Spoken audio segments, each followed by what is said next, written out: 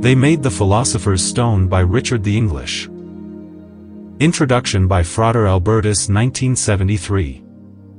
Those interested in metaphysical and esoteric literature are most likely familiar with the names of Richard and Isabella Inglese.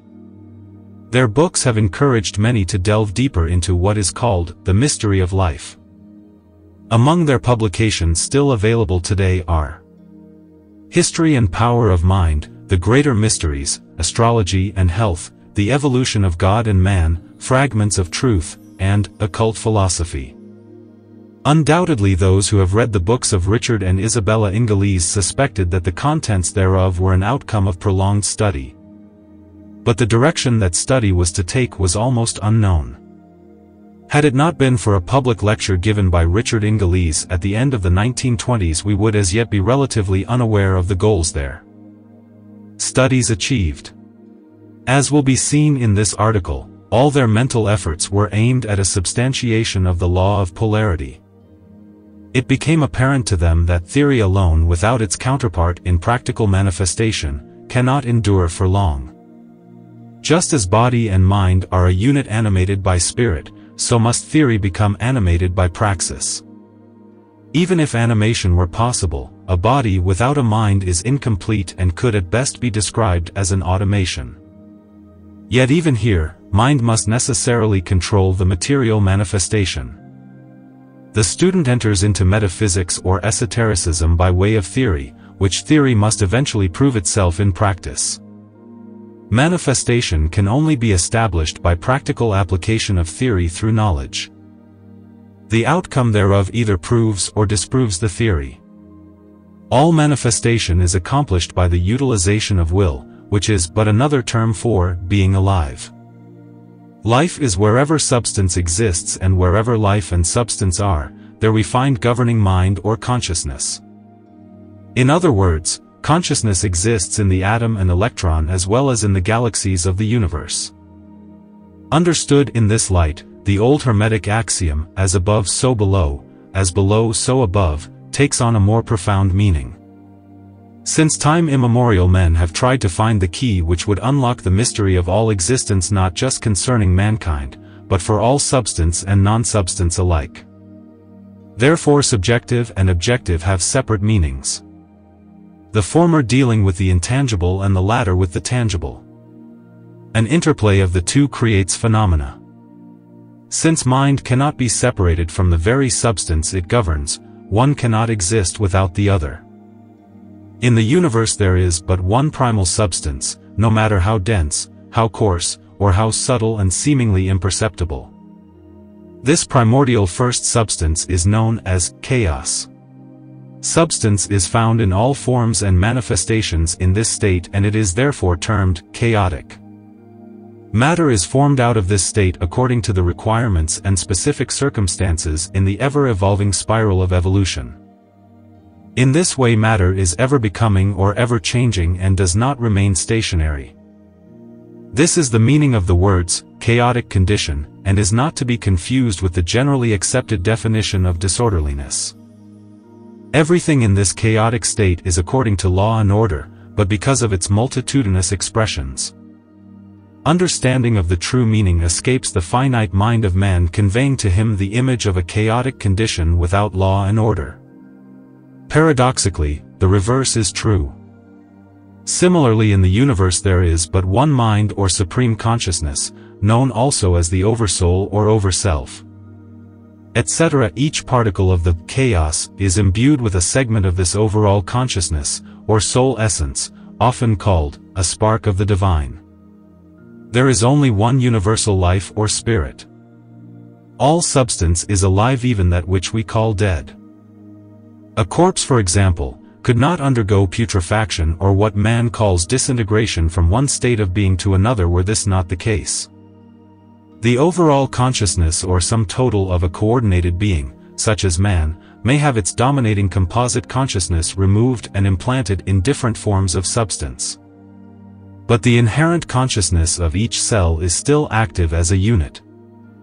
Whenever a unification of individualized particles of substance occurs, a superior state of consciousness takes temporary control. In this manner an adeptship is eventually revealed in a personification evolving through individualized cell expressions. In the animal world these cellular units of expression are known by a variety of names from the lowest amoeba to man. Body, spirit and soul are the three essentials in our universe. All esoteric approaches have as their aim the separation of these into distinct entities. Whoever cannot separate body, spirit and soul is not prepared to enter into the realm of the alchemist. It is here and here only that the reunification takes place. To test this theory was the aim of Richard and Isabella Inglese. Only by so doing could it be substantiated or refuted. For them alchemy provided the only means of verification. When one reads of the time consumed to achieve demonstrable proof, it becomes evident that practical application is more difficult than theorizing. First, proper reading material had to be found which would shed light on the subject and indicate a method of procedure, beginning with theoretical instruction. Even here complications arose. It was more difficult to find a competent teacher than at first anticipated, as even the theoretical teachings conflicted. In fact, most of the teachers believed physical laboratory alchemy to be non-existent. The subject matter was to be understood in a spiritual sense only. When questioned, the answers inevitably were that alchemy was of a mental nature, never to be understood literally or demonstrated on a practical physical plane of awareness. The practical plane found few followers, while the mental had most of the adherents. If practical alchemy lacked only proof, one may logically question why a division was necessary. This is exactly where the trouble began. There were and still are many advocates of mental or spiritual alchemy who, after attempts to find practical laboratory alchemy, came to the inevitable conclusion that there was none. Why? They confused alchemy with chemistry.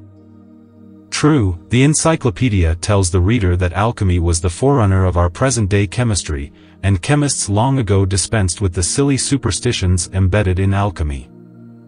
For it is a fact that anyone taking the alchemistical symbolical terms at face value is doomed to failure. For example, such terms as sulfur, salt and mercury are not what their names imply but are only indicative of symbolic expressions. Here was the reason for their failure. Failure will continue for all who are not guided in factual alchemy by competent teachers. It was this instruction that the Inglese lacked. Nowhere is there an indication that either of them had such a teacher. The 2 volumes of Paracelsus translated by A.E. Waite into English was their theoretical fountainhead. Paracelsus gave practical advice, but through the printed word only. There was no oral instruction or the assistance of practical demonstrations. Every step had to be concentrated upon, then carefully tested, with failure as an inevitable result of their first trials. It is not surprising that many years were spent in trial and error before the first meager results appeared.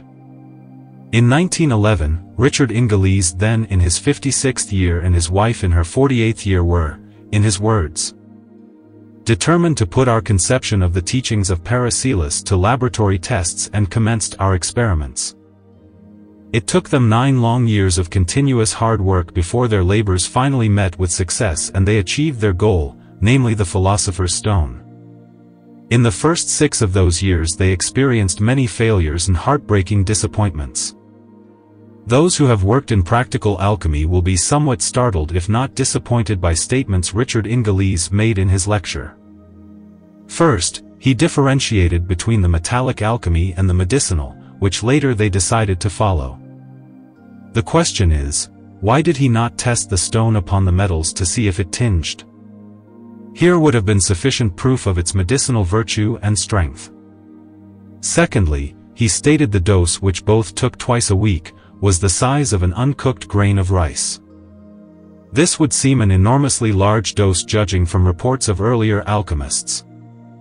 In answer to the first question, it would be logical to assume that the test was probably made upon metals but very wisely not mentioned in the lecture because of the consequences such a statement would have aroused in public. For this reason the question may have been deliberately avoided and left unanswered. This is only an assumption on my part, and may be taken by the reader for what it is worth. The second question is not so obscure. The large dose could possibly have been due to an insufficient potency of the stone. Inglese himself says that in its first state it looked like soft white marble, and only after laboring an additional 3 years did they complete the red stone, which he describes by saying, "The product was crude." This would seem to indicate that the stone lacked sufficient maturity to allow a reduction in dosage. We are not greatly concerned here with the individuals known as Richard and Isabella Inglese, nor to their whereabouts up to the 1930s and thereafter. We are, however, interested in the message they gave and in the alchemical work performed by a married couple. The husband, Richard Inglese, attorney at law, found it necessary to give a public address on alchemy outlining their combined results in the laboratory, and then proceeded to publish those findings.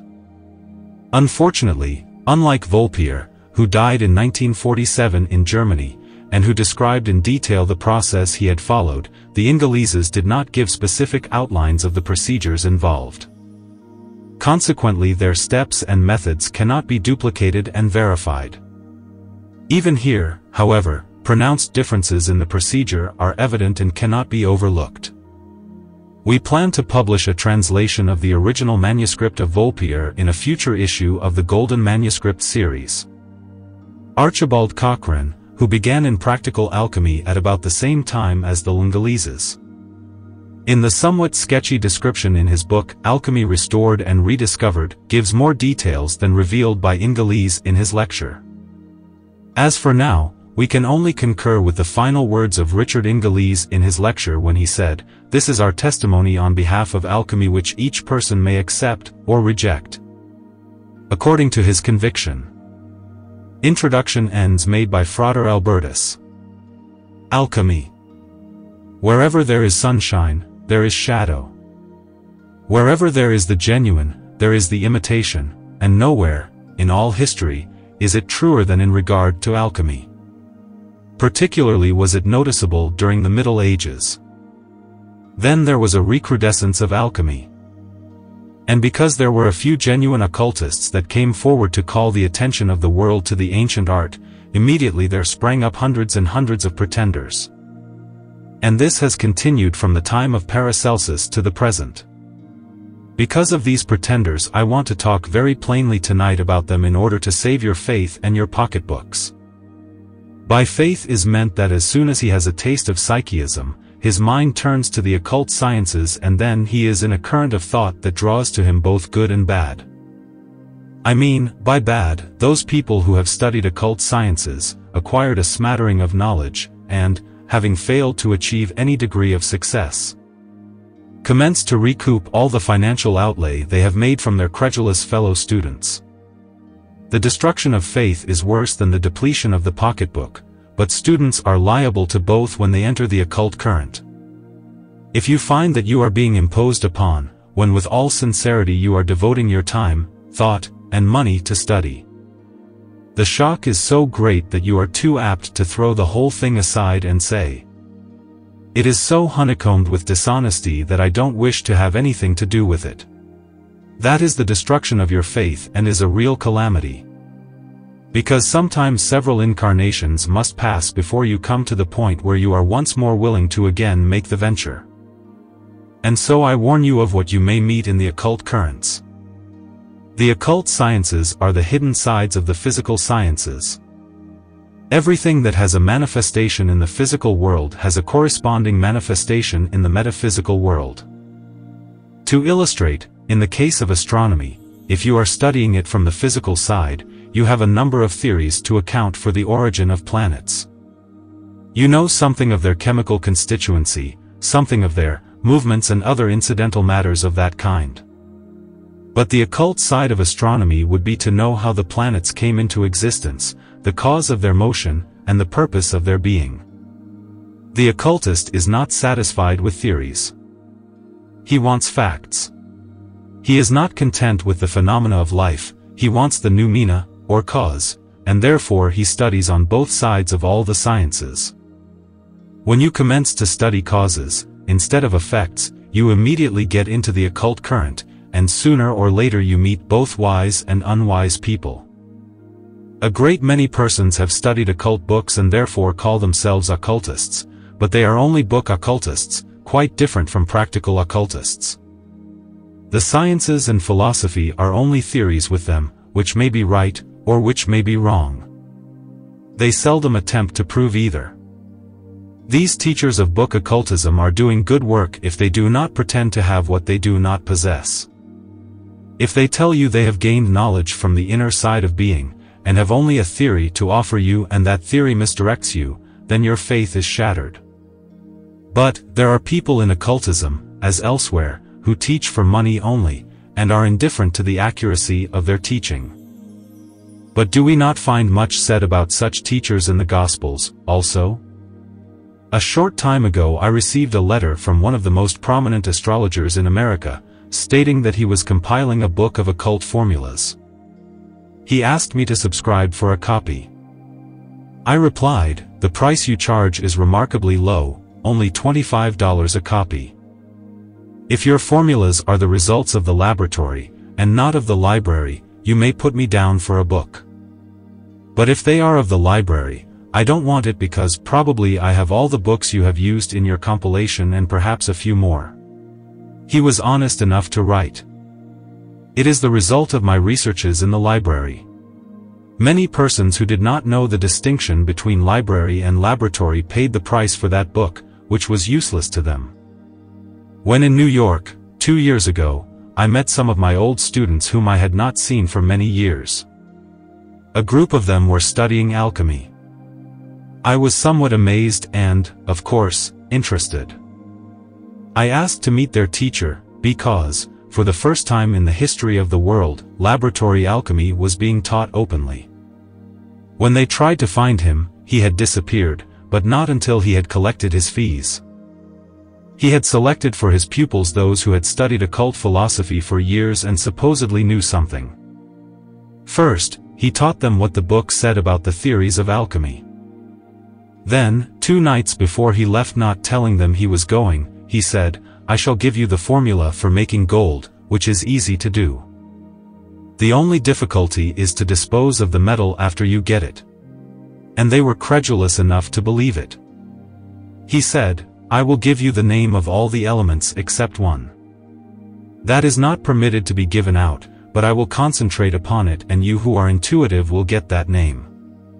Then you can go home and make all the gold you want on your kitchen stove." And they accepted his statement as true. He charged a large amount of money for his course of lectures, and the only alchemy he knew was the alchemy of human nature. Of course, a person with common sense would say, if this man knows how to make gold, why is he going about giving lectures at several $100s a course? When all he had to do was to use his kitchen stove and make all he wanted? The person who divulged the secret is a promoter of railroads and accustomed to handle large financial transactions. And yet, he was credulous enough to accept a floating faker's statement when it came to the occult. A woman who studied with me for a short time, a very short time before I ended her studentship, subsequently went to Arabia. And when she returned, sought people in New York City and in Chicago who were interested in occultism. She is operating in Washington now, and said that while she was in Arabia one of the great occultists there imparted to her the knowledge of how to make the great elixir.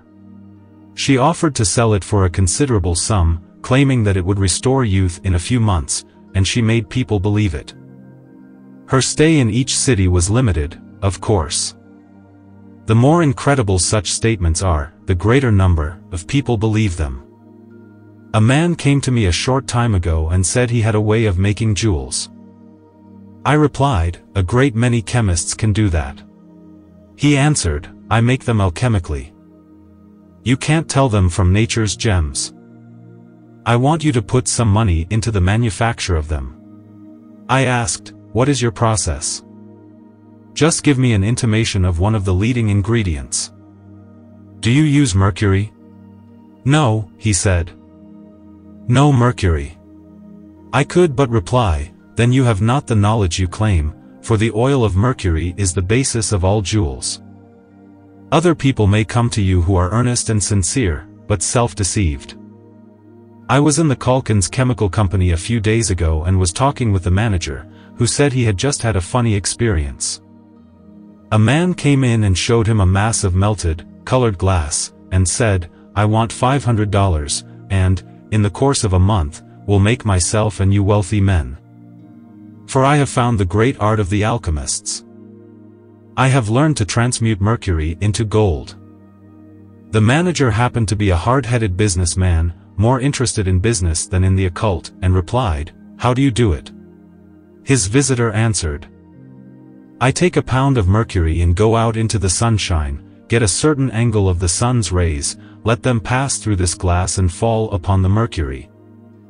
And the action of those rays through this glass causes the mercury to change its vibrations, and immediately it is transmuted, before your eyes, into gold." The manager asked, "Have you $2? The man replied, "Yes." "Then you don't need $500, for I shall be just as friendly to you as you have been to me. I will sell you a pound of mercury for $2. Take it out on the sidewalk and turn it into gold. That will give you half your capital, buy another pound and you will have your $500. Twice I have been invited into the foothills near Los Angeles to see men who had alchemical laboratories, so-called, who desired to extend their plants and only wanted a few $1,000s for that purpose. The first man had quite an elaborate assayer's outfit and he went through the process of assaying for gold. He supposed I knew nothing about his process. After finishing, he took out some gold he previously had put in, and said, "You see how I make it?" I had to say, "I think you are a first-class assayer, but not an alchemist." Another man had a laboratory and wanted only $10,000 or $15,000 to enlarge his plant. He claimed that by passing a current of electricity through mercury it would be turned into gold. He said he had done it, and yet he was collecting money to make gold. There are other people self-deceived, just as dangerous as those who try to deceive you. I remember a number of years ago a man came to Chicago and interested some banker in his process of transmuting junk into gold. Some of the precious metal had to be used in the transmuting. As far as I could learn, there was no accretion of gold, but the bankers thought there was, and furnished the $250,000 for the alchemical laboratory. For days after the work was started, the inventor blew himself and his plant to bits. The man was sincere, but had a wrong theory and knew so little of chemistry, or of alchemy, that only disaster could occur. 40 years ago I first read the Hermetic and Alchemical writings of Paracelsus. Of all the books I have seen oil the subject, and I have seen many, there are no others which contain so much knowledge as those 2 volumes. Dr. Waite's collection and translation is the best. Soon after I had finished reading the 2 books, a man came to me and said, "I have been doing some chemical work, and when I cleaned my ovens I found a piece of gold the size of a silver $50. I want you and your friends to join me in finding out where that gold came from.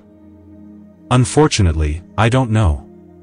I want money enough to live on until I can find how it was made."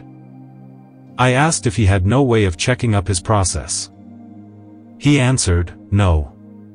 I suggested the possibility that he had put something into his oven that had contained gold, and when the experiment was finished the precious metal was left at the bottom. I did not join him, but many of the students of occultism did, and lost much money.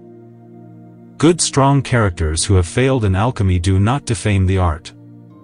Some of the wisest men in the world studied alchemy and failed. Robert Boyle, the great chemist, spent much of his time studying alchemy. He was one of the founders of the Royal Society in England. He was a strong character. Finally, at the end of his life, he said he believed in alchemy, absolutely, but that he did not have the peculiar type of mind to lead him to success. Sir Isaac Newton spent the early part of his life trying to become an alchemist. And when he failed, he concluded that he did not have the talent to gain the knowledge, but believed in it to the end of his life. These men are of real merit, real scientists, men of character. When the average man of little stamina and petty mind fails, he turns against the science and either declares, "There is nothing in it," or, if dishonest, he goes forth to recoup his losses at the expense of the public. From the illustrations I have given, you can see readily that the path of the investigator of the occult sciences is beset with dangers from both wiseacres and conscious frauds. It behooves one, then, to be on guard constantly when seeking either a teacher or a companion in one's studies. Always look up the antecedents of a would-be associate. Find out what he has studied and achieved. No one reaches success in alchemy who first did not master other things, for he requires the self-reliance which comes from many conquests before he has the will to persist. If a person poses as a teacher, ask for some evidence of his knowledge before you enroll as his student. If he seeks financial aid to prosecute, or to complete, occult investigations, require some demonstration of his ability in that direction. No honest man could object to such requirements. A bank would not lend money to a man to enlarge his business until he had shown his qualifications to succeed. And above all, remember this, that laboratory alchemy is never taught. It is a matter of individual conquest. It is true that after a student has shown his persistency and evidenced his character under the trying circumstances that the novice always encounters in alchemy, and has acquired even a crude success, then some experienced ego in the great art will give, from time to time, the younger student some helpful hints which may aid him in his quest. It requires a peculiar type of mind to succeed in this master art. I do not mean a superior mind, necessarily, but one that is tenacious, patient, intuitive, and insatiate for knowledge. All alchemists are occultists, but all occultists are not alchemists, for many students do not care for this study. Many prefer art, literature, music, sculpture, mathematics, mechanics, or some other phase of knowledge, and, in time, become masters of their selected art or science. We speak of two kinds of occultists, the practical and the theoretical, so there are two kinds of alchemists, the laboratory alchemist and the library alchemist. The latter claim that all alchemy is symbolical. This theory originated in 1850 when an English woman published anonymously a book entitled A Suggestive Inquiry Concerning the Hermetic Mystery and Alchemy, being an attempt to recover the ancient experiment of nature. Soon it was followed in 1865 by another book to the same effect, by a Mr. Hitchcock, in America, entitled Remarks on Alchemy and the Alchemists. These persons have many followers in both countries today. But for untold thousands of years all alchemists, both library and laboratory, asserted that the science was a material one, and history shows that it gave birth to both chemistry and physics. The history of alchemy also shows that at different periods there were men who acquired great fortunes without any other means of acquisition except alchemy and who claimed that the wealth came through their knowledge of how to transmute baser metals into gold. This, of course, shows that the Hermetic art always has been a physical science in addition to a philosophy. Dr. Waite, in his very entertaining book, Lives of Alchemistical Philosophers, has given brief biographies of many historical alchemists which confirm this statement. The medieval alchemists had to phrase all their Hermetic writings in theological terms for self-protection. This, naturally, led many persons, who thought in symbols, to believe that alchemy was mental, or, as they said, spiritual, rather than material. And such students first study and then teach alchemy only as a means of evolutionary unfoldment. A symbolic mind can use almost any picture, or symbol, on which to hang any philosophy, and alchemy lends itself readily to symbolic interpretation by reason of its inherent nature. One of the most prominent leaders of the Theosophical movement in Germany once called on me in Chicago to discuss metaphysics. He demonstrated his conception of occultism by mathematics, starting with a point, then a line, and after that, the circle. He had read extensively and thought deeply, but took this method of demonstrating his conclusions. It is such minds that claim all alchemy is symbolic. These people say they are studying, or teaching, spiritual alchemy. What is spiritual alchemy? Many persons are inclined to say a man, or woman, is spiritual when he, or she, is very thin. If persons are anemic, they are particularly spiritual, or if they adopt certain diets and reduce their weight, they are spiritual, or like a spirit, or a ghost. Half of the people in the world who use the word spirit, or spiritual, have no conception of the idea behind it.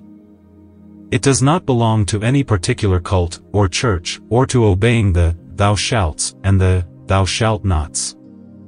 Nor is it subscribing to some particular creed, or adopting some theological dogma, nor is it reading certain books or participating in certain ceremonials. Spirit is the universal mother God, and spiritual is that which has the attributes of spirit. What are the attributes of spirit? 3, and 3 only: omnipresence, omniscience, and omnipotence. An individual could not be omnipresent, because only deity, itself, is that. But a person may be spiritual just in proportion as he manifests in his life something of omniscience and omnipotence, something of knowledge and of power. So when they speak of spiritual alchemy, there is the intimation that it gives knowledge and power. In this sense they are correct. But as generally used, that term is intended to convey the idea that alchemy is never material, but only philosophical. The Hermetic philosophy, or alchemy, started 125,000 years ago in Lemuria when the lesser gods revealed the knowledge to the most advanced men of that race. It did not commence in Egypt, as so many persons believe. Before Lemuria sank beneath the waters of the Pacific, it was carried by the cream of the Lemurians into India, where it has been practiced, by the few, ever since. But it was revealed to the elect of the Atlanteans, also, who carried the art with them into northern Africa just before Atlantis was submerged, and the Egyptians were the heirs of this knowledge. As India became decadent, the best of the race traveled westward and met the custodians of Atlantean knowledge, where the knowledge of the two races was combined.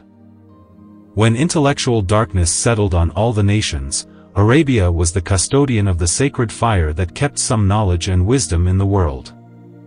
It is to Arabia, then, that almost all alchemists gratefully must look. This should not be taken to mean that there were no alchemists outside that country during the Dark Ages, for there have been solitary ones here and there. The word alchemy is from the Arabic, al meaning the, and chemia meaning infusion, or elixir. For the primary purpose of most alchemists is not to transmute baser metals into gold, but to find the elixir of life. In other periods of history, other names were given to the art. But the inspiration of the great adventure has always been to control sickness and death, and all who have gained their goal have been rewarded, more or less, by this power. Metaphysical, or philosophical, alchemy, under whatever name it may be designated, contains certain cardinal principles, the first of which is the unity of the universe, which is one in essence. It is atomic, primarily, having two aspects, the consciousness and the material sides, the latter being the vehicle for the former. Out of this essence came force and substance, mind and matter, in all their multitudinous manifestations. This primal essence is represented in the books as Mercury. For the alchemist learned ages and ages ago, by chemical experiments, that Mercury is the mother of all things and that even life itself is but subconscious mercurial gas in motion. The second principle of the philosophy is that there is but one purpose in the universe: to evolve minds out of consciousness, through many forms, and to develop the minds thus made into higher and still higher grades. At times this was taught openly, as evolution through reincarnation, and at other periods this truth was veiled. The third great principle of alchemy was, and is, that this is a universe of cause and effect. If these cardinal principles are accepted, then every claim of the alchemist must be admitted to be at least logical. Some leading modern scientists have been driven, inch by inch, to accept enough of these basic propositions to no longer scoff at alchemy, but to appreciate the pioneers in that field who laid the foundations for much of our present knowledge. Empedocles, the Greek philosopher and alchemist, discovered, or rediscovered, the 4 elements and named them.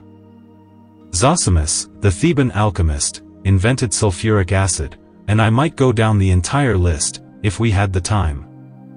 But it is enough to say that Geber, the Arabian alchemist, in the 8th century, wrote a book entitled Summit of Perfection, in which he disclosed the chemical knowledge of the alchemists of his time. In that book is shown that those men calcinated, boiled, dissolved, precipitated, sublimated, and coagulated chemical substances. They worked then, as chemists do now, with gold, mercury, arsenic, sulfur, salts, and acids.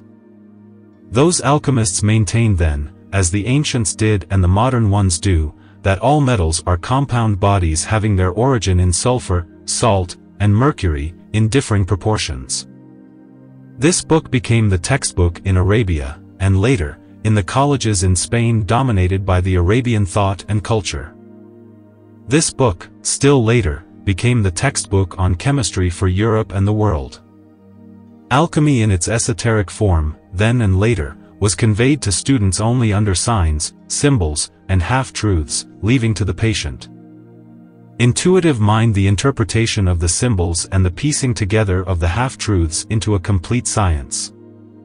Most of the modern scientists, by reason of their childish conceit, are still unwilling to admit that the ancients actually accomplished their undertakings, but feel that the moderns will reach the ideals of the ancient alchemists. The occultist must continue to smile at such vanity, knowing, as he does, that time will justify, not only the philosophy of occultism, but of all the occult sciences. This is not intended as a sneer at the accomplishments of the modern scientists, but as a caution to the intelligent student not to take too seriously the claims of the present-day scientists that they have all wisdom and success. Nothing of basic importance has been discovered this century which does not confirm the fundamental teachings of occultism. Take, for illustration, the theory of the electrical nature of matter and the method of its grouping. It well deserved the Nobel Prize, for it was a physical demonstration of the old alchemistical doctrine, as in the macrocosm, so in the microcosm. Sir Ernest Rutherford bombarded nitrogen gas with alpha rays of radium and produced helium. This is transmutation of matter done differently by the ancient alchemists, but nevertheless, done. So, too, Dr. Adolf Mathe, followed by Dr. Kurlbaum, passed electricity through mercurial vapor and changed a part of it into gold. Professor Nagaoka, of Japan, did the same thing. In the same year, Arthur Smits and A. Carson, of Amsterdam, decomposed lead and turned part of it into gold. Is this not modern alchemy? Why should any modern man, scientist or skeptic, presume to say the ancient alchemists did not have the knowledge they claimed? Is there but one way the electrical to transmute metals? Paracelsus, in his books on alchemy, shows 7 different ways to produce the result for gold alone. Remember what knowledge the ancient alchemists admittedly contributed to the world, and then think how they accomplished their results with crude appliances and primitive chemical aids.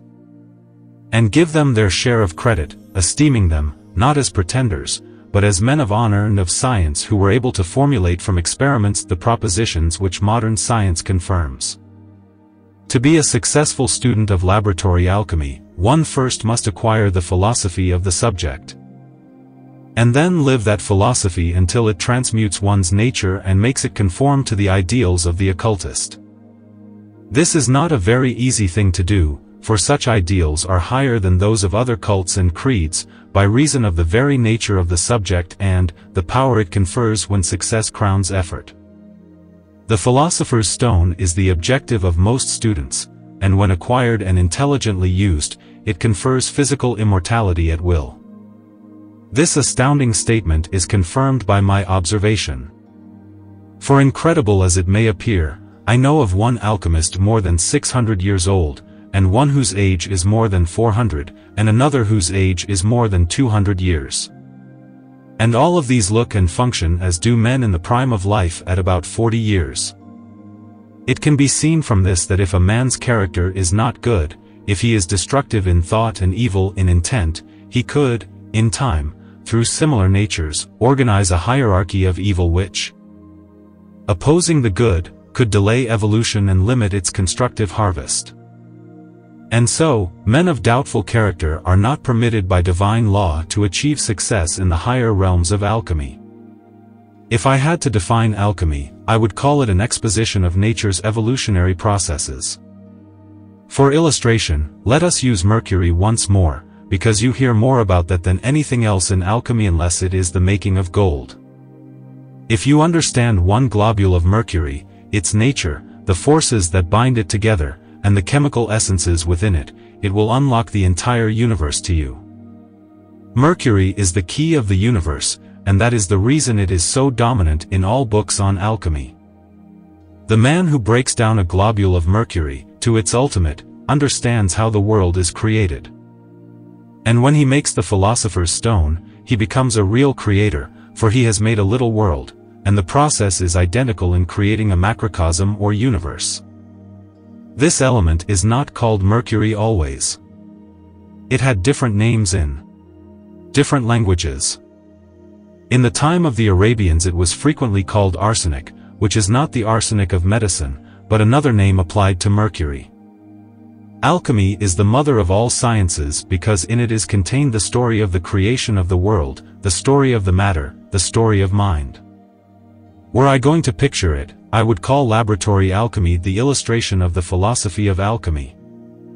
In other words, it is applied metaphysics. There are two branches of laboratory alchemy, the metallurgic and the medical. The metallurgic pertains, of course, to metals. Primarily, it is the extracting of metals from ores, then extracting the essences from the metals and, finally, extracting oils from the essences. Those are the three steps of analytic, metallurgic alchemy. After one has succeeded in reducing and finding out the ultimate nature of a metal, then one can reassemble it. So that part of the science is both analytical and synthetical. But instead of recreating the same thing, one may break down the metal and find a number of different elements and may reassemble some of them to make something else. Alchemists have had that knowledge for many cycles, and modern science is just beginning to acquire and apply it. To illustrate, modern scientists can make gold, although the United States Bulletin on the subject shows that it costs more to make that metal than it is worth. For a long time chemists thought that gold was an element, but now they have accepted the alchemical statement that gold is a compound. So, instead of doing as the modern physicist does, putting mercury into a tube and passing an enormous amount of electricity through it to get a trace of gold, the alchemist breaks down base metals and combines their essences to make the precious metals in commercial quantities. Modern science expects to do the same, and many of the brightest minds in all nations are devoting their lives to experiments along this line. Professor Edwin Walter Kemmerer, of Princeton, Poland's financial savior, warns that it is time to face the probability of currency chaos caused by the discovery of synthetic gold.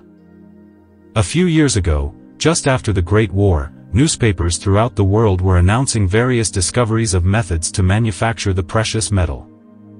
And many nations feared that the alchemists of Germany would succeed in making gold in such large quantities that they could pay their war debts with the manufactured, but depreciated metal. The chemists of England gave a new turn recently to transmutation when they asserted that they were trying to change gold into tin and into copper, because the world supply of gold seemed unlimited, while that of tin and of copper would be exhausted within 100 years. This viewpoint is characteristic of England, because tin is an English product. But that nation does not take into consideration that the Andes Mountains of South America may supply all English deficiency in tin and copper and all other metals so necessary to the needs of future generations. Or, if our English chemists would concede for a moment that the alchemists might have some knowledge, they would find in Paracelsus' books a process for transmuting iron into copper. But nature has her own way of keeping her secrets which she reveals to those only who serve her in her own way. And so the modern alchemists can afford to smile at the efforts of the modern scientists to transmute metals commercially. knowing that throughout the ages other bright minds have made similar efforts and failed. In fact, many of the present-day chemists and physicists are in the same egos who in other lives made unsuccessful efforts in the same direction. And they will not succeed until they conquer their egotism and imitate nature as the alchemists do. It is not only in regard to precious metals that alchemists flatter nature by imitation. They break down metals, extract their oils, and reassemble their atoms as semi-precious stones and as jewels and gems. There was not a crowned head in Europe which did not wear jewels made by Count Saint-Germain, for he was liberal with his presents to royalty, with whom he was a great favorite. The best that modern chemists have been able to do is to make small synthetic jewels. Every one knows of the synthetic rubies and emeralds of the present day. Some are very well done and only experts can detect the false from the true. The modern chemist is less fortunate in making diamonds, producing only very small ones. The handsomest jewels in India today were never taken out of the ground, they are the products of ancient and modern alchemists. On this part of alchemy, the things I have said I know, not from my own knowledge, but from hearsay, from other alchemists and from occult books and records. Mrs. Inglese and I, so far, have only taken up the second branch of laboratory alchemy, medical alchemy. In this connection, I have a word of explanation to offer in behalf of the nature of this lecture. For 40 years Mrs. Inglese and I have shared with the world some of our experiences and knowledge through our lectures and books. We have tried always to keep our personalities in the background, as our works show. But, the very nature of this lecture and its purpose require that for once I must break this lifetime rule, for otherwise this lecture would be useless. My purpose in giving it is to add the testimony of Mrs. Inglese and myself to the truth of the claims of the alchemist as far as our own experiences have gone. Those learned men have been grossly maligned during the 19th century and until the third decade of the present one. The only concession made now by the wise men of the present time is that the theories of the alchemists were probably correct, but they never realized their dreams. And this statement is reiterated in books, lectures, and classrooms, without the least evidence to support its later portion. On the contrary, tradition and circumstantial evidence all confirm the claims of the ancients. Our experience and our testimony are as follows. For years we thirsted for the knowledge of how to cure disease and to prolong life. We knew that a strong mind in a strong body is essential to this purpose, and therefore we studied the theories of every prominent school of medicine, and many of those not prominent. None of these held out fulfillments of our hopes. The nearest approach to our ideal was the occult school of medicine. For 7 years we studied in this school, that being the time required to complete the course. And we were well rewarded for our efforts, though we were not taught how to prolong life indefinitely, or how to renew youth. But we were taught how to cure disease with herbal remedies and with the mind and cosmic forces. To save answering innumerable questions concerning this school, let me say that occult medicine, like all the other occult sciences, is not taught in a school building situated in any particular place, but by graduates of the system who receive their knowledge from an individual teacher and who transmit, in the manner in which they receive them, the teaching, from mouth to ear. No one is accepted as a pupil in this school who has not studied occult philosophy for at least a period of 7 years, and who has not, in a great measure, lived what he has learned. The teacher, alone, is the judge of the qualifications of a pupil, and comes to him when, from an evolutionary viewpoint, he is ready to be taught. The life and the mental desire of the pupil attract the teacher. Our study of occultism and of occult medicine naturally brought us in contact with the literature of alchemy. It was the one system that seemed to offer our heart's desire. Our other work and our situation in life were such that we could not essay the Hermetic art at that time. And so we commenced to collect manuscripts and books on the subject and to save our money for the great adventure. This was continued for more than a decade. We learned all we could about the art, through literature and inquiry, but during those years, we deferred the attempt to try out the theories practically. But we made up our minds which branch of the subject we finally would essay. We ascertained from the books that it was first requisite to study metallurgic alchemy in order to know how to reduce metals for their oils. To illustrate, a globule of mercury is fluidic. The first thing a metallurgist does is to remove its metallic covering so as to fix its contents. Then the fixed portion is reduced to powder, which, in turn, is again reduced to an essence, and from that is extracted an oil. This oil is then crystallized, after which it is ready for alchemical experiments. All this is much easier described than done, but it was necessary for us to have a definite idea of what we desired to do to accomplish our purpose. And the works of Paracelsus gave us this information. Someone has said, "You can destroy all other books on alchemy, for their knowledge and more is contained in the alchemical writings of Paracelsus." In 1911 we determined to put our conception of the teachings of Paracelsus to laboratory tests and commenced our experiments. Our quest was the philosopher's stone, and not the transmutation of metals. We had to learn, however, the analytical side of metallurgic alchemy, but went no further in that direction. We never have made gold, nor gems. That is a branch which is exceedingly interesting, and when we have the leisure, we shall pursue that part of the art. But we have seen and talked with those who claimed success in that branch, and, knowing their characters as we do, we have no reason to question their statements.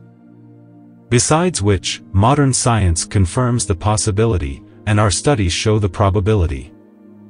But we are not convinced that the process is profitable. It is a question which looms large whether the time, money, and incessant labor devoted to this branch of the work would not produce larger monetary returns in some other field of endeavor. We are rather inclined to believe they would. But for the sake of knowledge, we will someday master that branch of the arts. After we established our laboratory and commenced our experiments, it did not take us long to find that we had enlisted, not only in a difficult study, but in a very expensive one. And that our income would be overtaxed to meet the requirements. It was therefore agreed that I should return to the practice of law to supplement our resources and that Mrs. Inglese should pursue the experiments. There have been women alchemists in the past who have assisted their respective husbands in the work, but I believe Mrs. Inglese was the first woman to take the initiative in the art. And to her goes all the credit of the pioneer for the 4 long years of solitary effort and for the final discovery of how to make the stone. My part was to produce the means to carry on the work, to consult with my wife and to encourage her in the hours of disappointment and despair. And, later, first to assist in the work, and then to relieve her of the toil of bringing her results to perfection. The essential theory of the alchemists is that all metals have oils and these oils are the spirits, or virtues, of the metals. That was the first principle which confronted us, and, necessarily, it was true or false. The examination of the textbooks on chemistry failed to disclose information on this subject. Interviews with prominent chemists brought denial of this theory. But I could not reconcile their denial with the fact that petroleum products seemed to indicate otherwise. I was told that such products were the results of animals or vegetable deposits. But learned by later investigation that this theory of science was incorrect, as is the theory that coal and its oils are derived from the vegetable world. But we were confronted with the fact that either chemistry, or alchemy, was mistaken, and we had to determine the truth for ourselves. As oil of gold was one of the 4 elements of the philosopher's stone according to the books, we naturally commenced to reduce gold. But gold at $240 a pound is an expensive thing to experiment with. And, after a while it dawned on us that the principle would be the same if we used copper at 15 cents a pound, so the experiments were transferred to the cheaper metal. 3 long, weary, heartbreaking years were devoted to the pursuit for the red oil of copper, with never a ray of light to bless the labor or to encourage hope. Nothing but dogged determination held us to our purpose. One night, a telephone message from my wife to come home at once as she had it, which to us, of course, meant the oil. All speed limits were broken reaching home, and Mrs. Inglese exhibited to me a brown substance that was hardening fast. She pronounced it the red oil of copper. At the commencement of our endeavors, we had agreed that we would try never to deceive ourselves and would not hesitate to say what we honestly thought. Because the easiest thing in the world is to believe what one wants to believe. Hard as it was, I had to say, that liquid is neither red, nor is it an oil, but it is greasy. She replied, when I phoned you, it was a red oil, but it has hardened and oxidized. So there was nothing to do but to try again, and after another experiment she produced the oil of copper. When we had that, we no longer cared what chemistry taught, nor what chemists believed. The laboratory had told us that the alchemists were right. I closed my office then, resigned from all my clubs, stopped lecturing and writing and all social duties and pleasures, and devoted my time to work in the laboratory with my wife. We thought that victory was close at hand, but found that it was still some years away. The 5th year gave us the oil of sulfur, but not until we had many fires and explosions and 2 asphyxiations. The 6th year produced the oil of mercury, the basis of all alchemy. By this time we had sold all our securities and had 2 mortgages on our home, but had determined to continue with the work until we met with success, if it took this life and all subsequent ones. But we had all the oils required to make the stone, and, thus encouraged, we tried to crystallize and fuse them. In 1917 we succeeded in making the white stone of the Philosophers. It looked like soft, white marble, and its effect upon the body was startling. We dared not try it on ourselves at first. But there was a 3rd member of our family, a beautiful Angora cat of which we were very fond. We took a vote to see which of the 3 should test out that stone, and the cat, neglecting to vote, was elected. It survived the first dose, and we repeated it on the 2 following days, with the cat becoming more frisky than usual. After that we tried it ourselves, each taking a dose at the same moment so we would excarnate together if it should prove fatal. But it proved beneficial and energized our bodies. Shortly after that event, the wife of a prominent local physician died. And the doctor, knowing of our experiments and that the books claimed that such a stone, if used within a reasonable time, would raise the dead, asked us to experiment on the body of his wife. Half an hour had elapsed since her death and her body was growing cold. A dose of the dissolved white stone was put into the mouth of the corpse without perceptible result. 15 minutes afterward a second dose was administered and the heart commenced to pulsate weakly. 15 minutes later a 3rd dose was given and soon the woman opened her eyes. In the course of a few weeks, the patient became convalescent, after which she lived 7 years. Encouraged by this success, we redoubled our efforts to make the red stone of the Philosophers, which is the one most mentioned in alchemical writings. This effort was continuous from 1917 to 1920, when our quest was rewarded. True, the product was crude, but it answered to every test of a newly made stone. But it was so crude we were unable to retain the first dose and had to refine it by months of labor before it became suitable even for a weak medicine.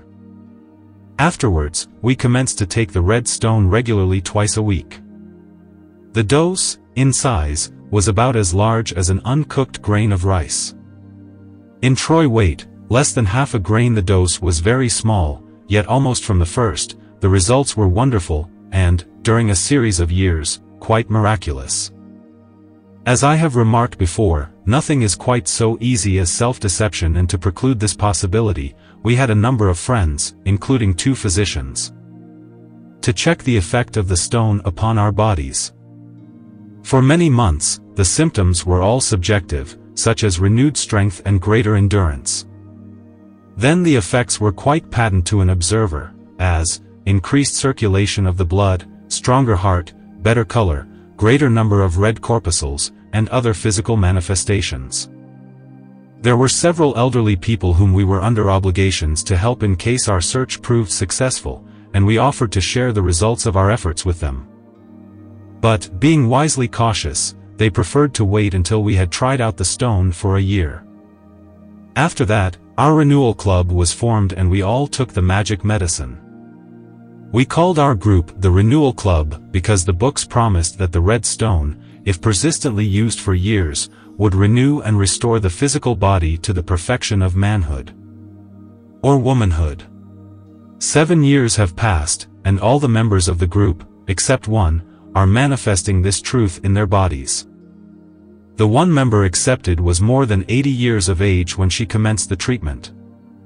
Her body was diseased, she did not follow the directions, and she finally died from the action of drugs given to her by her dentist, which produced coma, kidney disease being one of her complications. At first the action of the medicine upon our group was very slow because the stone was weak. But as time passed, its power increased with each elevation, until in January 1926, it was perfected for medical purposes. Mrs. Inglese and I have not done as well as some of the other members of the group because of the condition we were in when we commenced the treatment. From 1911 to 1920, though having the knowledge and the means to keep our bodies healthful, we did not use mind or any medicine in that behalf because, otherwise, we could not have known what effect the alchemical products would have on us. From a physiological viewpoint, those were important years in our lives, since our bodies had reached an age when strict attention and care were necessary to prevent quick deterioration. But, even under those conditions, our bodies now attest the power of the stone, as all who have known us for the last 2 decades can testify. The books, or manuscripts, claim that the red stone of the philosophers will cure any illness, and that after one has taken it for 5 years one cannot contract any disease. We desired to test the truth of that statement and tried the stone on many incurables. The number of cases cured was remarkable, but we found it not infallible. Aside from personal benefit, the one reason we entered upon the great quest was to know the truth about medical alchemy, which I would summarize as follows. The alchemists who wrote on the subject usually did so within a period of a few years after obtaining the stone. The marvelous work done by it, for themselves and others, stimulated their enthusiasm and warped their judgment. A careful observation over a greater number of years and a larger number of cases would have made them more accurate. These good men had no intention to deceive, but they spoke, or wrote, too soon. Mrs. Inglese and I both know that if the stone is administered to a young, or a matured, person in normal health, it will prevent old age. That if given to a healthy but aged person, it stops further physical deterioration and starts him backward toward youth. From testimony of creditable witnesses and corroborative evidence, we believe that such cases reach perfected manhood and remain there at the will of the possessor of the stone. So, physical immortality and perpetual youth are realities, and not dreams. We know that the stone restores virility in men at any age, and normal desire in both sexes. If a woman has recently passed her change of life, it restores all normal functions of the sex organs. But, if she has long passed that period, then, childbearing is out of the question. The stone is an aid in acute diseases, but cannot be relied upon alone to cure since its action is too slow. In chronic cases, where there are no complications and fair vitality, its action is certain in any disease. Where there are complications and low vitality, other aids are advisable. Of course, I am assuming in the foregoing statements that the person using the stone also exercises common sense in regard to eating, drinking, sleep and work. If one disregards all laws of hygiene and misuses mind and body, then one must take the consequences of one's thoughts and acts, for there is no vicarious atonement either in medicine or in morals. If a person desires longevity in youth, he must obey the rules in the chapter on immortality in The Greater Mysteries. It was the implicit faith in the power of the stone to cure all disease, under every circumstance, that caused their more conservative and wiser brothers to use all aids to restore health, and then utilize the stone to perpetuate life, health, and youth, for centuries. I have been asked often if it were not the mind, or faith, of the patient which produced the marvelous results in the cases we have observed. I answer, no, because some of them did not know what they were taking, and others did not believe in its power but took it as a forlorn hope. This is our testimony in behalf of alchemy and the alchemists, which each person may accept, or reject, according to his conviction, until such time as our bodies, now 65 and 73 years of age, respectively, by their youth and vigor, will compel acceptance of our statements.